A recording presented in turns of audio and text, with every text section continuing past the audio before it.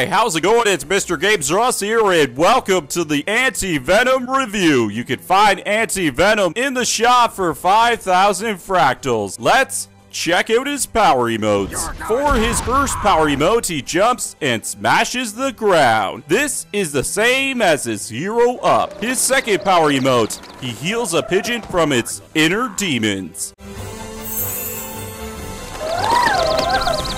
There you go. Hey! Aww.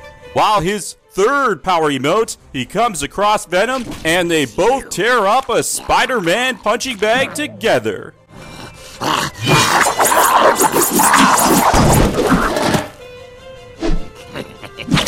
For his pose, he shows off some tentacles.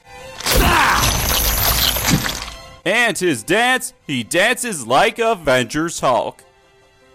His laugh, he laughs at the sky for being blue.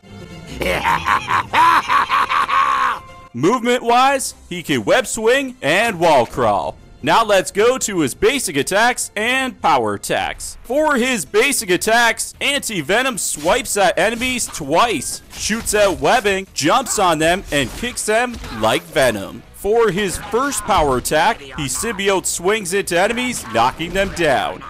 His second power attack, he activates his healing, giving nearby allies and himself a health boost. While his third power attack, he symbiote smashes like other Venoms, knocking away enemies. Last but not least, for his hero up, he jumps and tattoos the ground, knocking down enemies inside the impact. Now let's check out the pros and cons.